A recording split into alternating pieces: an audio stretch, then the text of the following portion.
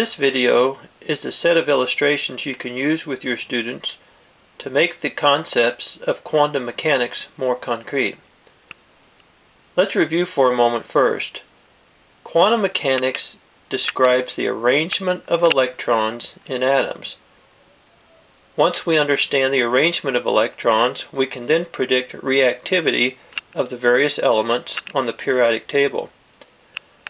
Up to now, we've been describing the arrangement or the structure of atoms to be having a central nucleus with protons and electrons, and circling around the outside, like planets around the sun, we have the electrons. Quantum mechanics will help us describe in greater detail this arrangement of electrons in atoms around the nucleus of the atom. Quantum mechanics is divided into 4 different quantum numbers. I like to think of this as being like 4 chapters in a book. The book being called Quantum Mechanics, each chapter related to one of the 4 quantum numbers. The first quantum number is called the principal quantum number. The principal quantum number says that the electrons are arranged in layers around the nucleus of the atom. Now, so far we've been kind of describing the arrangement of electrons as being in a single layer. However, the principal quantum number says that the electrons are arranged in layers. The quantum number goes on to say there can be up to 7 layers of electrons around the nucleus of an atom. You might have your students refer to their periodic table, and then over on the left-hand side you can have them write in some numbers here. Next to hydrogen, this first series of elements across, we can put the number 1. And then the next series we can put 2, 3, 4, 5, 6, and 7. These numbers here then refer to the layers of electrons found in these elements found on the periodic table. Okay, a good illustration to describe how electrons are found in layers around an atom is to use an apple. And what we like to do is take that apple and then we'll just slice right into it to show that the layers within the apple. And what we can see is that apples have a peel on the outside, then there's the fleshy part, then we have the core, and on the inside we have the seeds. So like the apple, the electrons in atoms are arranged in layers. So if we look at our model here, instead of having just one single layer of electrons, we have them in various layers, each circling around the nucleus of the atom, much like planets circle the sun. So our principal quantum number says that the electrons are found in layers, and we'll use the apple to describe that. We've got 1, 2, 3, 4 layers here in the apple, and you can tell your students again that the electrons found on the periodic table can be found up to 7 layers of electrons. So that's the principal quantum number. Now the second quantum number, which is kind of like the second chapter in your quantum mechanics book, is called the orbital quantum number. And the orbital quantum number says that these orbits, or these electron pathways, come in up to 4 different shapes. The primary principal quantum number said that there's up to 7 layers. The orbital quantum number now says that those layers are in different shapes, and there are 4 different shapes.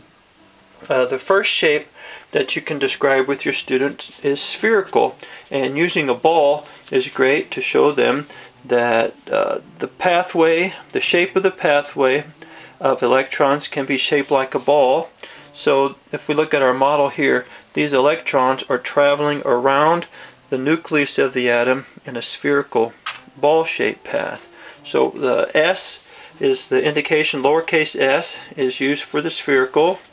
The second of the 4 shapes that electrons can be found is pear-shaped. Now I don't have any pears here, but if you do, that's ideal. An object which resembles Pear is a light bulb. And so the electrons, again, are traveling in a pear-shaped path, and what it's theorized to be like is you've got, let me see if I can get these to quit rolling here. If you've got these pear-shaped orbits are actually in a pair, there's sets of them, and I'm just putting these down here to keep them from rolling, but the electrons then travel like this. They come around through the nucleus or around the nucleus and then out again in another pear-shaped path. So far we've got S was for spherical shape. Now we're going to have lowercase p, which stands for these pear-shaped orbits. Right? Now the third shape of electrons that chemists have described is referred to as the D shape or dumbbell shape. And not very much is known about this shape. Apparently the electrons travel out, they kind of have a little circle, then they come back across, sort of like the pear shape, but it's still different in that it's called the D or the dumbbell shape of orbit. Right? So far we've had S for spherical, P was the pear-shaped, and we use light bulbs to represent. P was for the pear-shaped. The D-shaped orbit was the dumbbell shape. Now the fourth one is the F shape, and chemists have not fully described this shape whatsoever. However, it's theorized that it exists.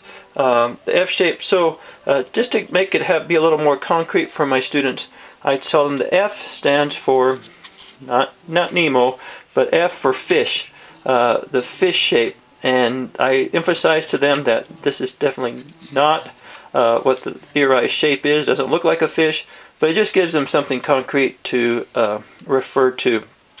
So we have the S was for spherical, P for pear, D for dumbbell, and then the F shape was, quote, the fish shape.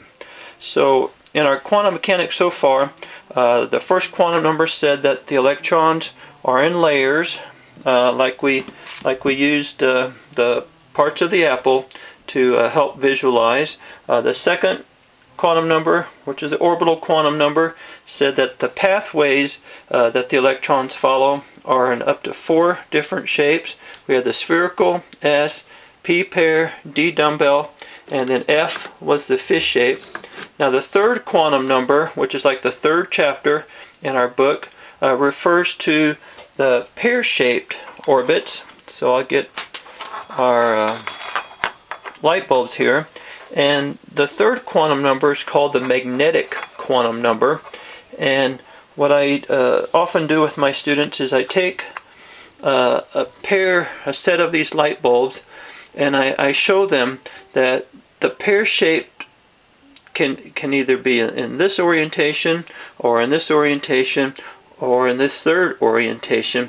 And those are referred to, if you liken or refer back to a geometry or math class, as the different axes upon which you can draw upon.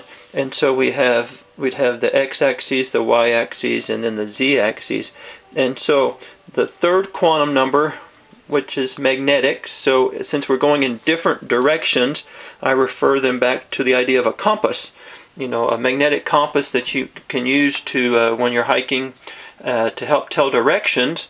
So this third quantum number, the magnetic quantum number, tells the direction or orientation in space of only these pear-shaped orbits. Now the spherical, the dumbbell, and the F-shape don't have different orientations. It's only the pear-shaped, which is the magnetic quantum number now. All right, so let's review again. We said the principal quantum number talked about layers. We said there can be up to 7 layers of electrons, and we use the apple to help visualize layers of electrons. So if we look at our model here, we've got different layers of electrons. The second quantum number, which was orbital quantum number, told us shape. We said there was the S shape for spherical, P was for the pear shape, D was a dumbbell shape, and then F was F-shape, or call it the fish. Then we talked about the magnetic quantum number, which we said only pertains to the pear-shaped orbits, and we said they can either fall in the X, the Y, or the Z orientation in space. And there's some diagrams in your book you can use to show that. In that Z one's kind of tricky. It's actually going into the page of the book and out the opposite side. So that's 3 of the 4 quantum numbers. Now the 4th quantum number is called the spin quantum number, and there's an activity that you can do with your students which makes this a memorable quantum number, and in the text there it's called the Dizzy Electron game. And let me get that set up here. The 4th quantum number, called the spin quantum number, says that the electrons like to travel, when possible, in pairs.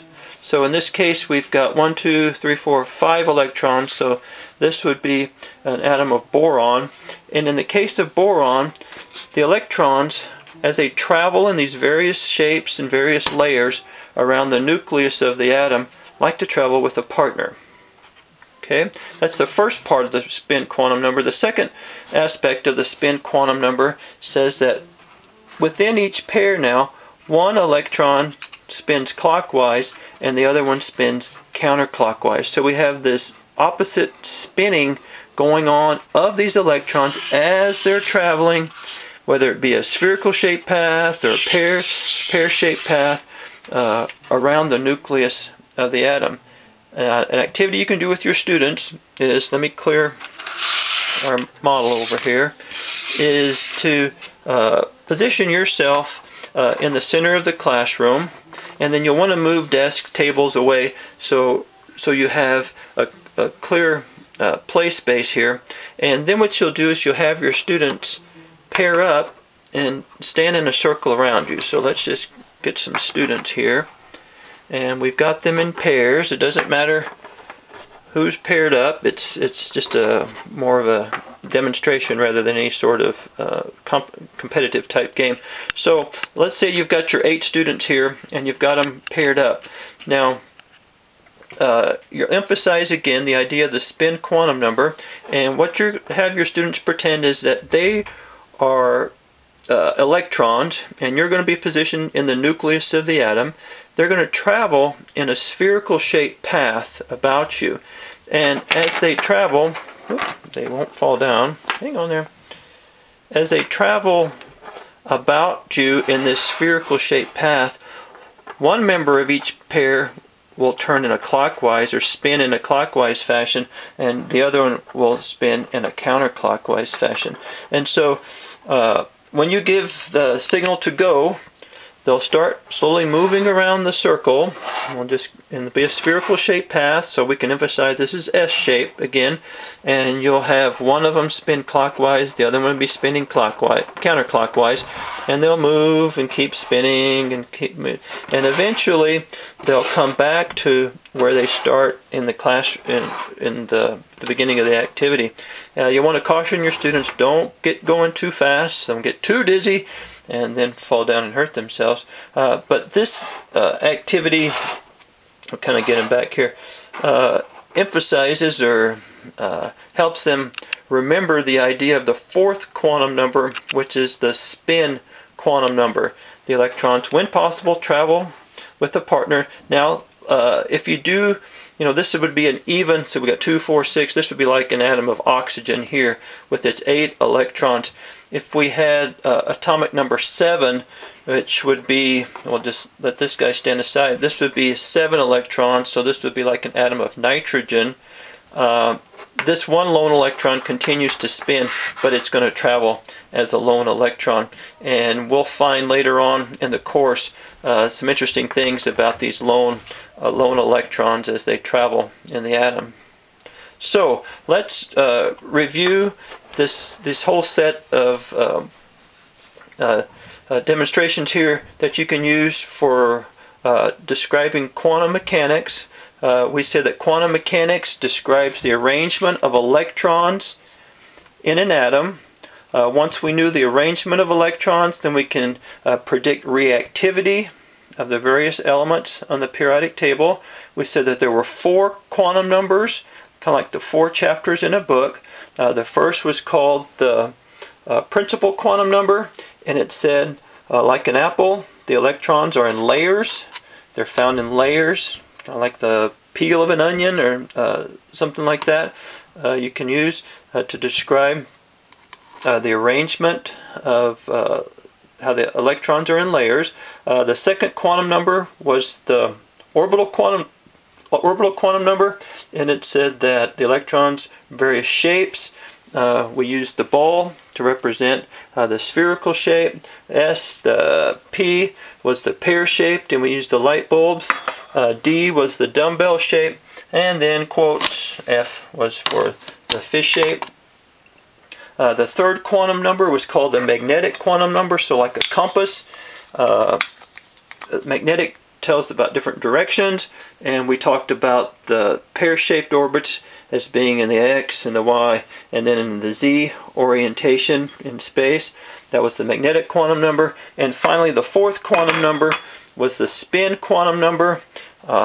We said that the electrons, as they travel around the nucleus of an atom, like to travel with a partner in pairs if possible, or one spinning clockwise and the other one spinning counterclockwise as they move to create this cloud of electrons moving around the nucleus of the atom. So this is a set of demonstrations you can use to help describe quantum mechanics and hopefully make it a little more concrete for your students.